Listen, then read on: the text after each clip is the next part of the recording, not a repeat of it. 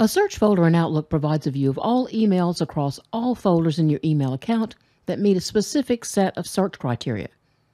Having one or more search folders can make it easy to find specific conversations or mail that needs to be dealt with in a particular way.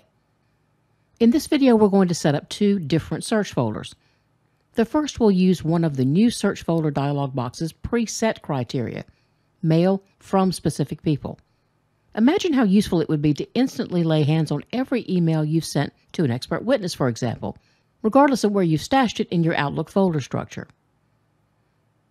To start the process, I'm going to scroll all the way down in my email folders and right-click on Search Folders. Then choose New Search Folder. The New Search Folder dialog box pops up with a variety of pre-configured sets of criteria to choose from. In the Mail from People and Lists category, I'm going to select Mail from Specific People. Once I do that, the section Customize Search Folder is enabled below, so I'll click the Choose button to choose the email sender I want to search for emails from. Clicking on Choose takes me into the address book, from which I can select one or more individual email addresses. Note that you can add more than one name here. I'm going to pick Microsoft Planner just as an example, since I get an email every day from that address reminding me what's on my to-do list, and click From to put that sender in that field. Once I click OK, and OK again in the New Search Folder dialog box, Outlook may take a moment to run the search, but once it does, my search folder has all the emails I've received from that sender. The second search folder we'll create is a customized search folder. This will allow me to choose multiple criteria, such as the sender or recipient, words in the subject line, whether the email has attachments, etc. The process starts in the same place. Right-click on Search Folders on the bottom, choose New Search Folder, but this time scroll down and choose Create a Custom Search Folder at the bottom.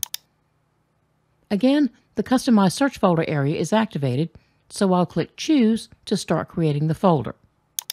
In the Custom Search Folder dialog box, I can name my folder, then click Criteria to start setting it up.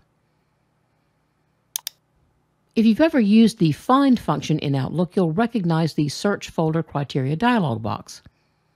On the Messages tab, I can input a word or phrase to search for, then use the In drop-down to tell Outlook where to search for it. The subject line only, the subject line and the body of the email, or frequently used text fields to just do a very broad search. From and Sent To allow me to pick senders and recipients from my address book, or I can type an email address directly in there. I'm going to put in the email address for Microsoft Planner, and down here under Time, I'll specify that it's any email received in the last 7 days. Note, last month in this drop-down refers to the previous calendar month, not the last 30 days. Going over to the More Choices tab, I could limit my search to only those emails that have an attachment or no attachments. There are other criteria you could use as well if they're relevant. The Advanced tab allows you to search on virtually any other field, such as the address field or date and time fields.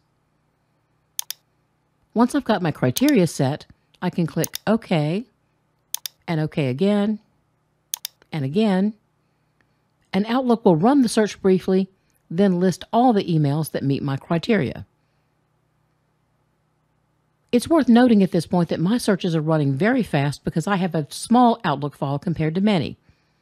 If you're bumping up against your Outlook account's maximum file size limit, your search folders may take a while to populate.